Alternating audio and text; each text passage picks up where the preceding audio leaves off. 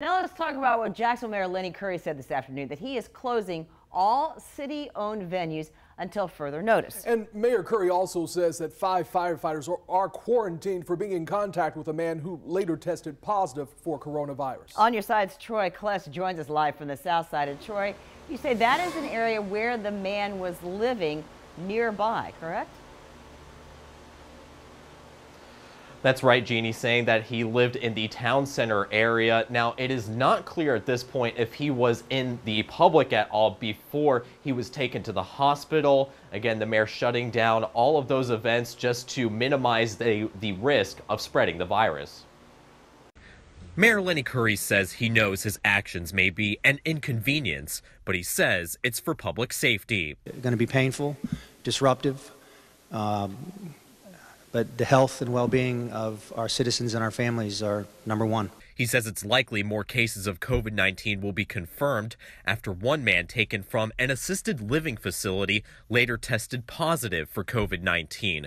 Jacksonville Fire Rescue Chief Keith Powers says that patient did not show any signs of the virus when he first came into contact with first responders.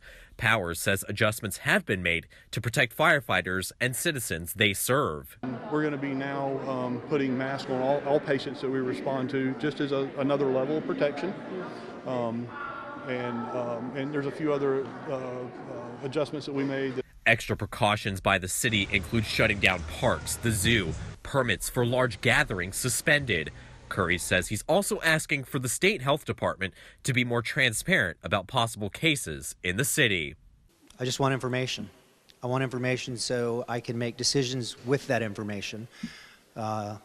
Decisions we're making today, and I want to be able to share information with the public. The mayor also says that he's working to find out if he can expand testing in the area for people who may think that they have COVID-19.